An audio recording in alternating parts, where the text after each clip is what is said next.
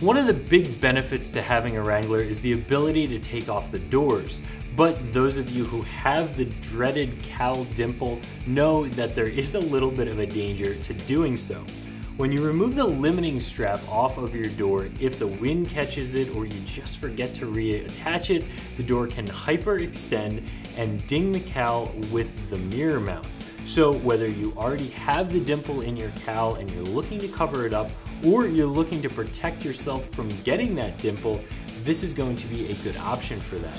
These are priced right around the same cost as a lot of the other ones on the market. However, these do have a slightly different design. They're going to be a high quality piece that installs very easily and will definitely do its job. These are made of the same Duraflex 2000 TPO composite material that Bushwacker makes all of their fender flares out of, so it's going to be very strong, it's not going to fade in the sun over time, and overall it's just a very well built piece. It goes right on the radius of the Jeep so that it fits without any gaps, and that all of the 3M adhesive that it uses to attach is going to make contact with the surface, making sure that it sticks down. For installation, a very simple 1 out of 3 wrenches. All you're going to need to get this done is a good alcohol-based cleaning product.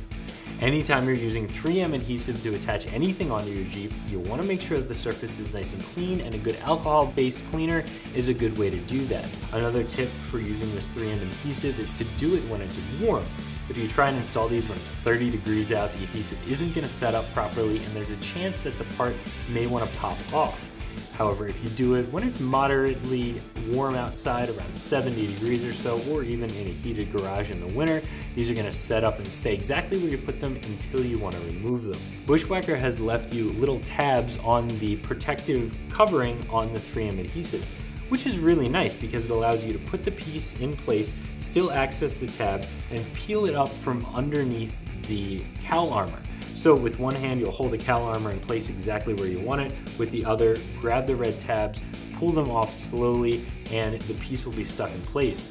Make sure you just push around the perimeter, making sure that all of the 3M is firmly bonded onto the paint surface, and you're finished. There really isn't anything to it. You'll get this done in less than 15 minutes, and you won't need any tools, just a cleaner. So whether you have the dreaded cowl dimple or you're just looking to protect yourself against it, these are going to be a really nice option. So that's my review of the Bushwacker Trail Armor Cowl covers fitting all 2007 and up JKs that you can find right here at ExtremeTerrain.com.